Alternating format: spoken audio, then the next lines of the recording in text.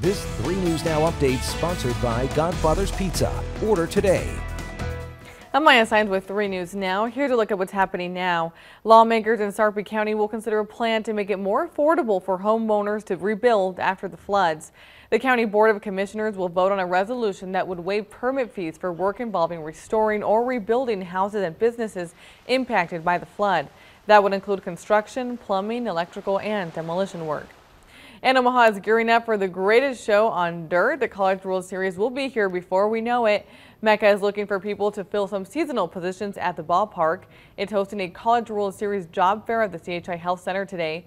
The jobs range from ticket takers to security officers. The job fair runs from 11 a.m. to 7 p.m.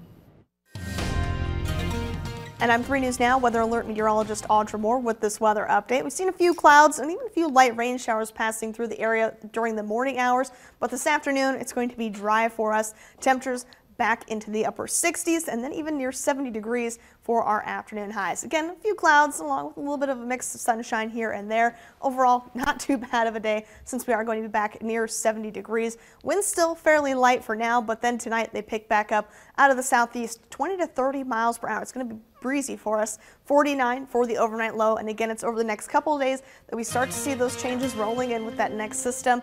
Mainly rain for us on Wednesday. A chance for a few thunderstorms as you head into the evening. Some of those could be on the strong to severe side. It's not until Thursday night that we finally switch over from rain, yes, to snow, and that continues into early Friday morning. The good news, at least we're looking pretty good right now for the spring game on Saturday down in Lincoln. Temperatures there back in the low 50s, and we keep warming up through the weekend and into next week.